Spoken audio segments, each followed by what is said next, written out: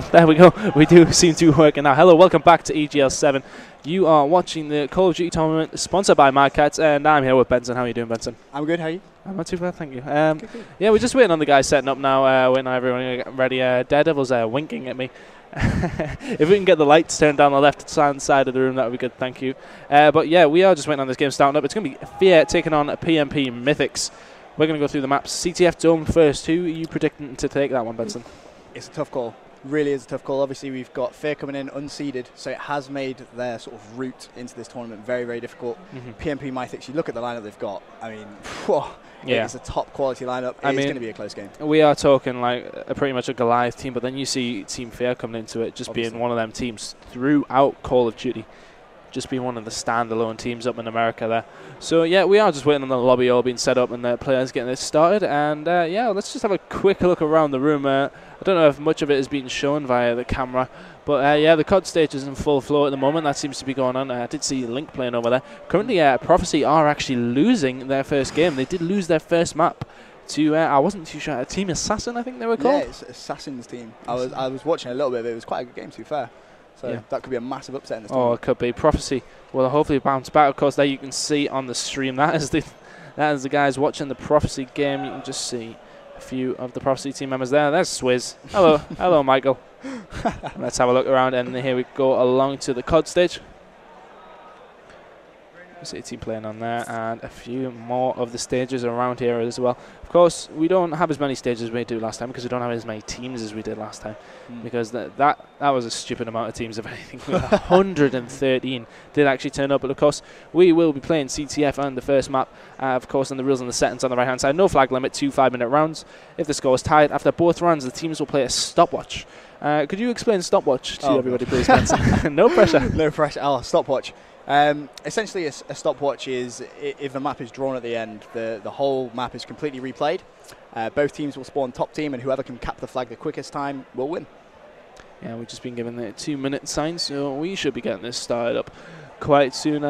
Anything else you're enjoying about the event, Benson? Because obviously this is your first LAN. It is. You've been thrown right in at the deep end, haven't you? No, it's great. I mean, when the camera's panning around, you can see all the amazing things that we've got. I mean, we've got the scuff stand over in the corner. Yeah. So we've got the Regio coffee. Oh, I tell you what, have you tried the coffee yet? No, I didn't have any coffee, but I have been drinking the peach iced tea, and it was simply phenomenal, to be honest. Yeah, just a shout out to a couple more of our sponsors. Obviously, we have Regio and Scuff. We obviously have Rockstar, who will provide a lot of energy drinks for us this weekend. Squid Grip, Rockstar has been good. I've been enjoying that. I was trying to get to sleep last night, and it just was not happening. And yeah, we have Squid Grip, who are the sponsors of the MVP of the tournament. Yeah, so obviously, the MVP will walk away with a special prize along with Squid Grips. And of course, we have the Gamer Gloves, who are supporting the COD stage. Yep.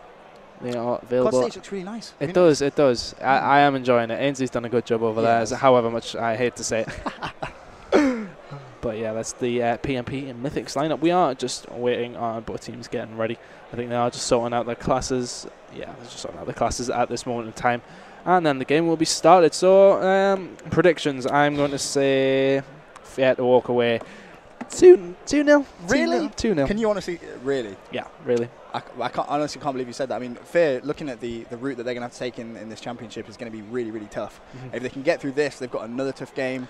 Is it Dignitas? I believe? Dignitas next, yeah, that'll be a good game. I think they are actually staying on main stage for that. So obviously we have some more great games coming from live at EGL7, sponsored by Madcatz MW3 Championship. Just having a little bit of a pan around there. There it's Fizzup, Killer, Ricky, and the man himself, John. I think one thing we can definitely guarantee is this is going to be a very, very good game. There's these good-looking fellows coming up. Oh, they've panned off us. They've panned away. No. we mustn't be good enough. We mustn't be good enough. Oh, wait, hold on. Is that camera moving towards me? It's slowly moving its way. Oh. I'm quite scared. Raza, get out of the way. It's just going to be the shot of the back of his head in a second. There we go. There we go. Back on stream. Raza. Funny guy. Anyway, we are still waiting on Daredevil creating his classes. He's taking forever, obviously. But, yeah, so far, no upsets as of yet. as of yet, but like it you said could. before, Prophecy dropping the first map. Yeah, of course, That's with this side of the bracket as well, that just throws things so up in the air.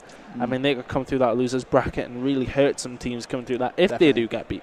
Of course they are. They only did lose the first map, and I was speaking to them yesterday, and they are expecting the top 3 place.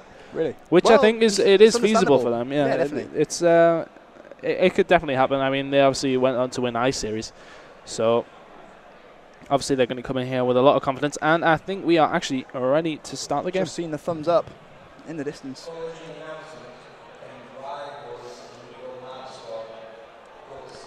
Of course, me and Benson repping the Madcatz. Oh yeah, the Madcatz. I've got the red one though. Not happy about that. Well, I do apologise about you that. Stole that. You stole it away from me. Oh, I know, but I don't look good in red. Neither do I.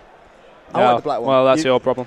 Yeah, fair. And then finally the map is going to get underway. It's going to be CTF on Dome. It's going to be close. I mean, I'm really, really excited for this.